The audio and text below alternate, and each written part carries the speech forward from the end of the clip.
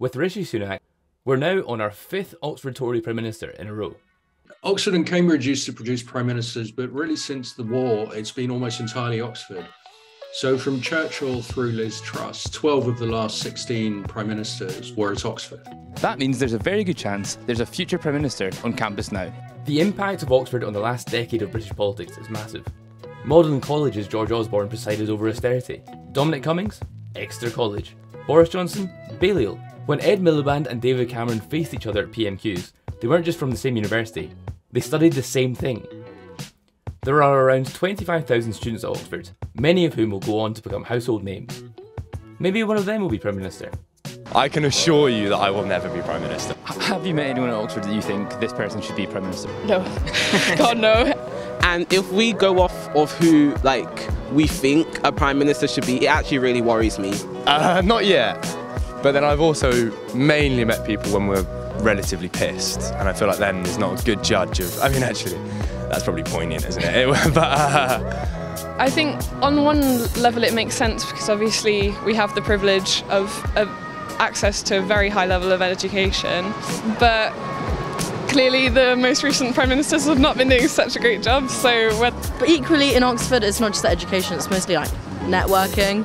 So for example there's the Oxford Union where so many people go there and you get to meet so many influential people that it is also kind of knowing people. You might look at Boris Johnson or Jacob Rees-Mogg and see how at home they feel in Parliament, how relaxed they are, like they were born to it.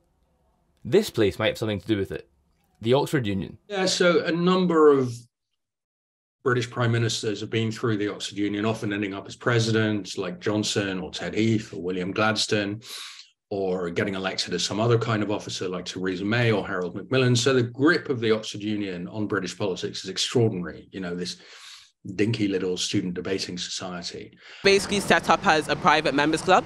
How much is an Oxford membership, union membership? 300? £300? Lifetime though, so it's all good. What they do is host debates, and debates are about speaking funny and using old-fashioned rhetoric. So you can imagine Boris Johnson was a star. So what you come out of the Oxford Union knowing is how to get elected and how to speak, and not how to run anything. So Oxford now, I think, attracts ambitious 17, 18-year-old politicos who feel, well, that's where I'll meet the other politicos like me, and that's where I'll enter the student game and build the networks that when I go to Westminster and I, try and get into the House of Commons, I'll know half the people there already, which is the position that people like Boris Johnson and Michael Gove and Rees-Mogg had. They walked in and they didn't think, oh, what's this? They thought, no, this is exactly like the Oxford Union. When I went to my first debate, I felt very out of place, especially because I wasn't formally dressed. I was just wearing this coat from Primark, and everyone else was in black tie. So I was like, this is kind of weird. And if you actually go into the union, you can actually see their pictures of them when they were students. I thought that was quite weird because it was this is probably the closest I'm ever going to get to the Prime Minister. And I think for me, coming from a background that's quite deprived, I think coming to Oxford and seeing that, it's for me, that's very abnormal. But I understand that for other people who come from more privileged backgrounds, it's kind of nothing to them. For centuries, Oxford University has been a training ground for the white upper classes. As recently as 2017, Oxford admitted more pupils from Westminster School than it did black people.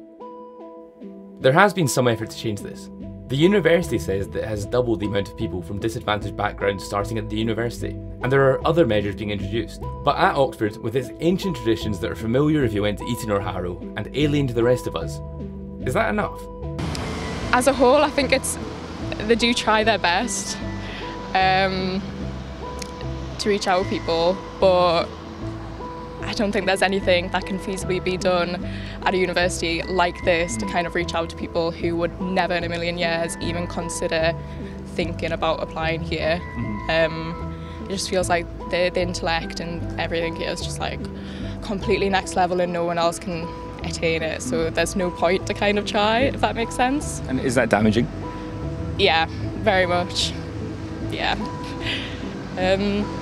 When I was applying, everyone told me to not bother because they'll never take anyone like me in. Not even me, myself, not even like based on like my grades or anything, my experiences, the type of person I am, I would not fit in, and there's no point to try to fit in or even be here.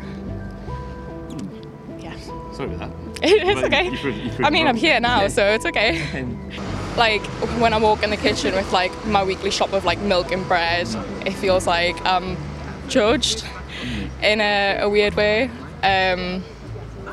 You know, some people can't afford to like fill their fridges. I've got a few friends who actually dropped out because they can't afford to like fulfill the life at Oxford.